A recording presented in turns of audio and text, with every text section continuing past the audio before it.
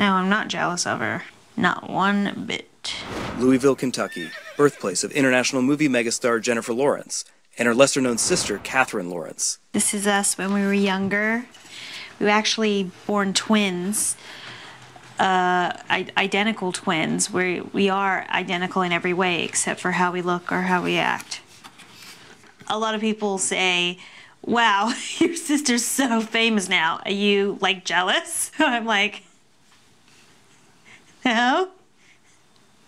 Jennifer actually gets a lot of her ideas for movies from me. This picture here is of a snowman that has a boner.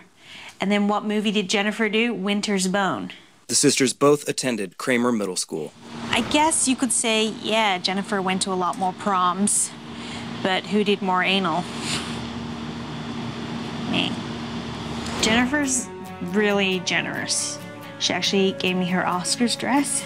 She said I could wear it as a scarf. Jennifer's like really famous now.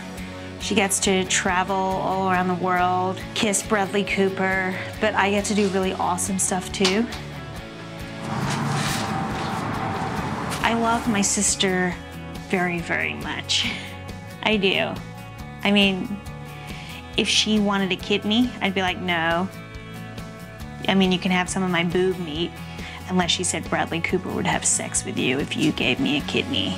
That could be a deal we could make.